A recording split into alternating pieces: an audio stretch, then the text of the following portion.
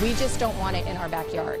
We don't want it so close to homes, so close to schools. We don't want the congestion, the traffic. We don't want a helicopter flying above us.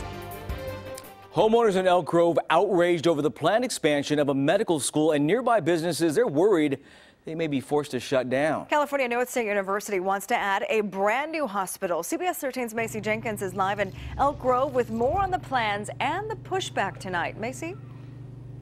Well, Sharon and Tony, let me give you some perspective. It's the people in these homes behind me that will be upset about this new expansion. This medical center would be expanded, and it would encompass this entire area, including all of that shopping center you see right in front of you. They're like, I don't want my 10-year-old son playing in the backyard and having a dormitory sitting right behind us.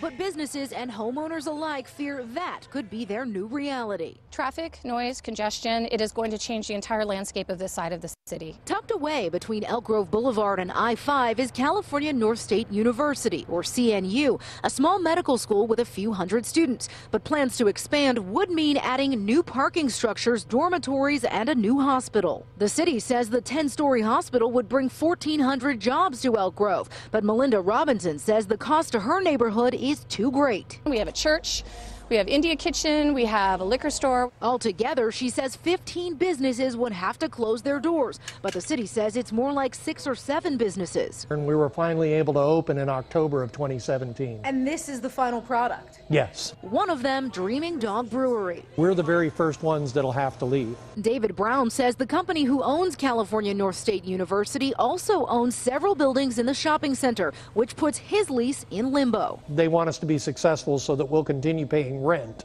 until they're ready to build their building. I talked to Councilmember Darren Suen. I mean, we're not here to take a side one way or the other. But he does plan to bring both sides to the table to talk. I want to see the businesses stay or at least be able to be relocated. CNU President Alvin Chung told city leaders he's working with businesses to work with each and every business tenant immediately impacted by the project, and we are meeting with them almost daily since our announcement. But since CNU's expansion news on December 20th, Brown says he only got one call from a university attorney. So I have no idea what their plan is at this point in time. Now, the city says it's going to take at least a year for that environmental impact report to be finished, and they have a lot of talking to the community. Now, Councilmember Suen says he plans to hold a community meeting on February 22nd. We reached out to CNU, and they declined to comment at this time.